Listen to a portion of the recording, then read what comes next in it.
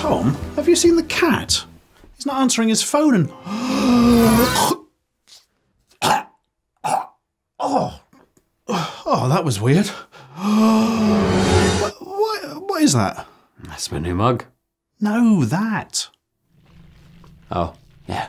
That's the orb. Where did it come from? Came from the hole. One thing at a time.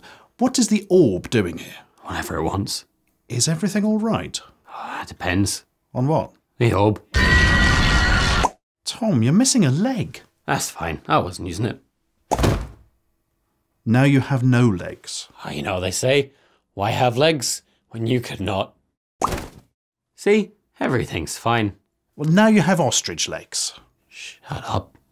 Is this orb holding you hostage? No, I love orb. Well, that is blood.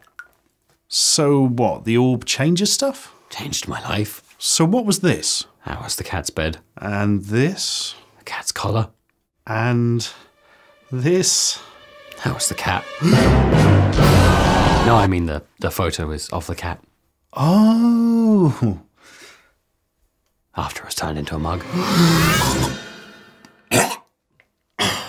Why does that keep happening? It's not a big deal. Well, that's definitely cat's blood. We have to destroy the orb. Destroy the orb? Don't you see? The orb is our lives now.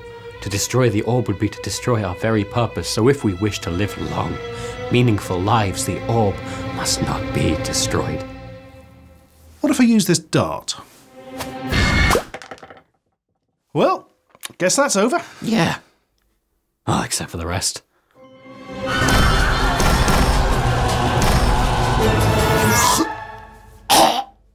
Damn it! What keeps flying into my mouth? Baby orbs. Baby what?